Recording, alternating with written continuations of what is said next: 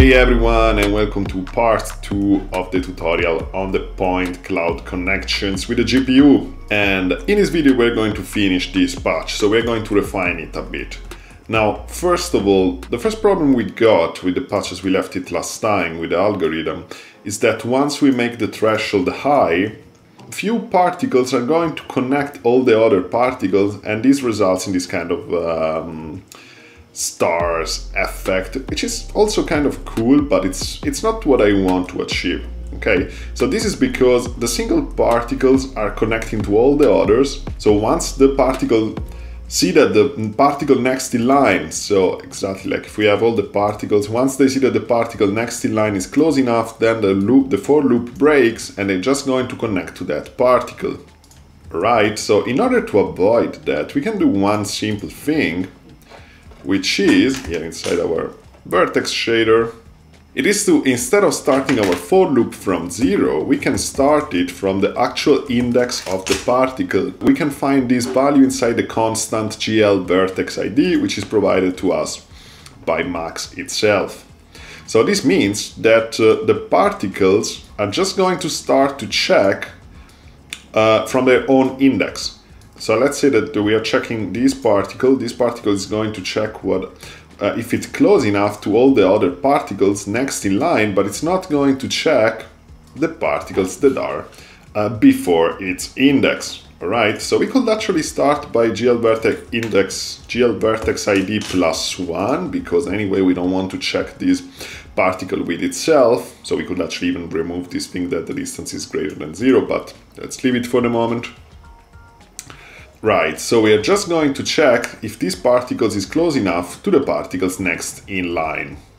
So this produces a slightly different effect. So once I save the shader and I make the distance threshold pretty high, you can see that we get a different result. We don't get this kind of hedgehog effect anymore.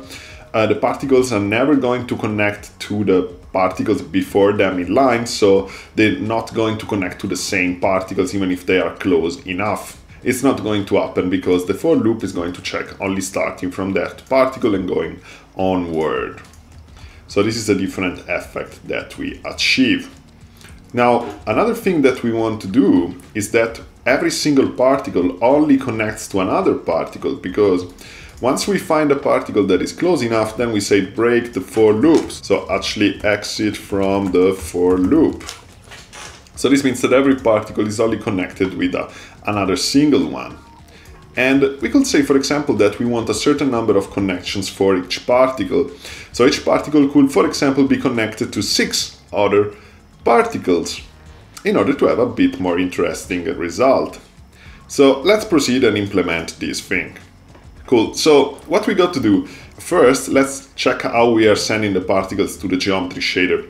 We are putting the particle that is close enough inside this structure that we are sending then to the geometry shader, and we are accessing this structure here, and we are creating a line that goes from vertex 1 to vertex 2, and then we end the primitive, so we emit the line. Now, if we want to have more close particle positions, we have to transform these into an array. So in order to transform this into an array, it's going to be pretty easy. We just need to write here these square brackets and write inside how many elements in this array we want to have. For example, we could have that every particle connects to other 6 particles. Cool. So we simply create an array with 6 elements inside. So this is now an array. It's not a single vector 4 anymore. This is an array of vector 4. So first we need to initialize this array, and we want to initialize it with the position of the particle. So in case there is no other particle close to our particle, this is just going to be a single dot. It's going to be represented as a single dot, because a line that has no length is basically a dot. So we want to initialize all the elements in this array with the current position of the particle. So let's do it with a for loop. So for int I equal to 0, I less than 6, and this is actually a constant. I believe we could maybe create a constant, something like that, const int array length, and set it to 6. I'm not sure this actually works, because maybe it's not legal to declare an array length like this, but let's try. So in the for loop we say I less than array length, and we say I plus plus, create a couple of brackets. And now we need to initialize that. So our jit out close particle position with the position of the particle, but we need to access the single elements in the array. So we say jit out close particle position, which is an array of length, array length, which is 6. We access every one of these 6 elements in the array and we set them to the position of the current particle transformed by the Volder view projection matrix. So cool. Now they are initialized. So let's actually write what it's doing here. Initialize close particles position to this particle position. So then inside our for loop, to check if the particles are close enough, we need to do something like that. First we need to create a counter, because once we filled our 6 elements in the array, we want actually to break the for loop. So let's create a counter, let's set it equal to 0. And then inside our for loop, we want to say if the distance is less than the distance threshold, and so on. We say again close particle position counter, because we are indexing this array using our counter, which is by default is 0. So the first element of this array is going to be equal to that.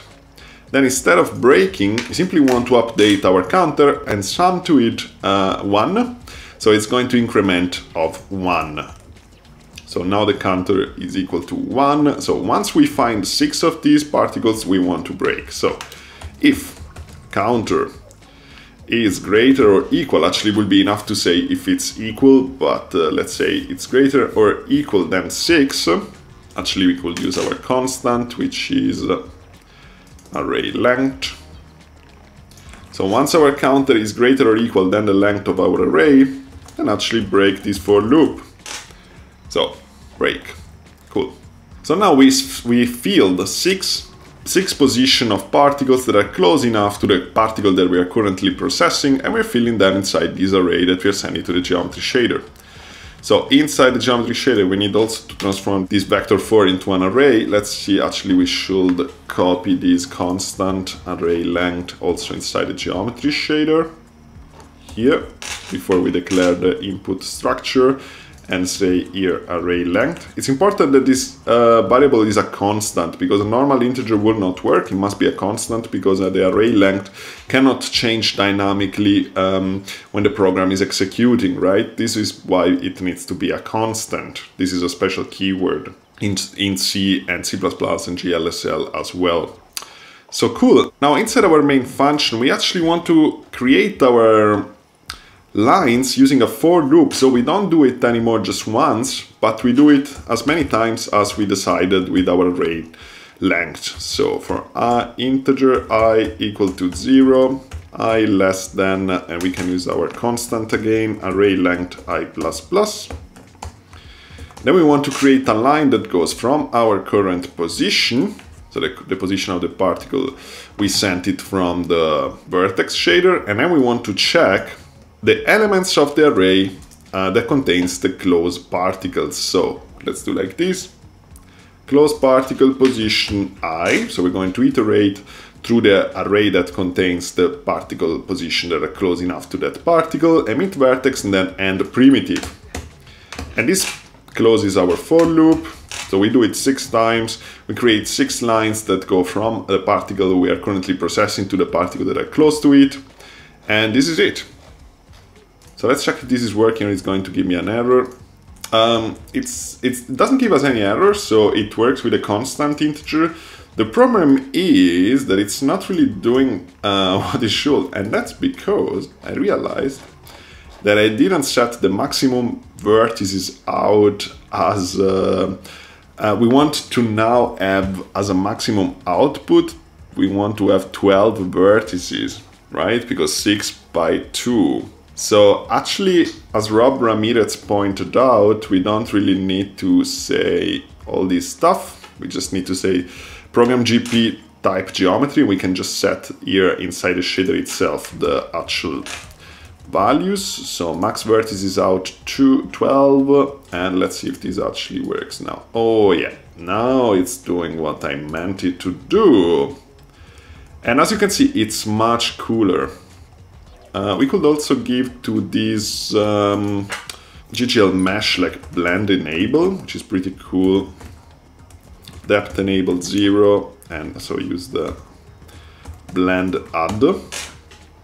And then if we reduce a bit the color, then we could get some nice effects.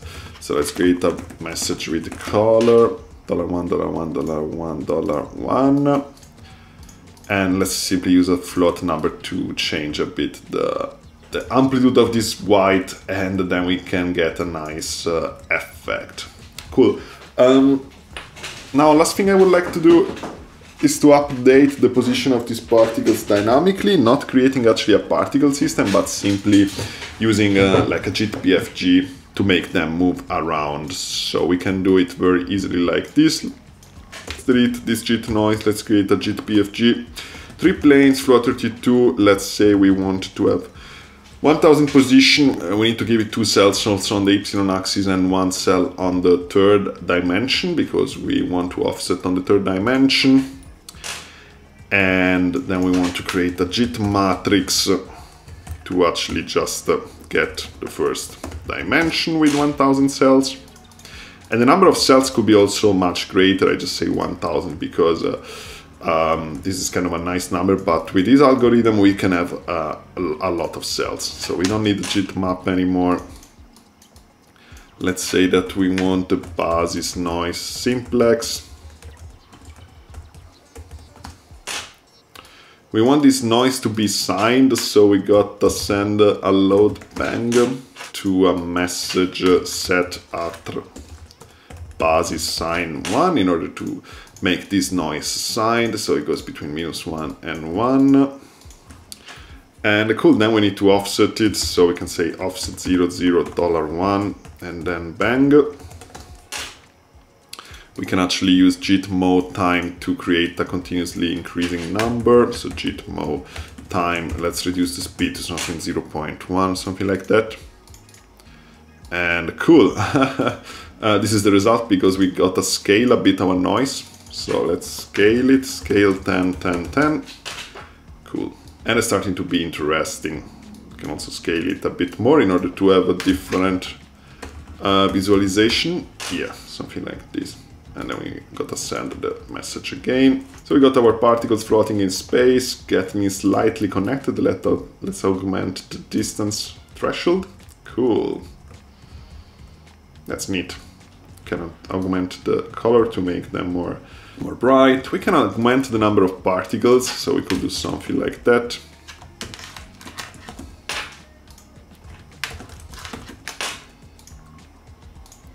So we got to set the dimension of this, we got to set the dimension of that.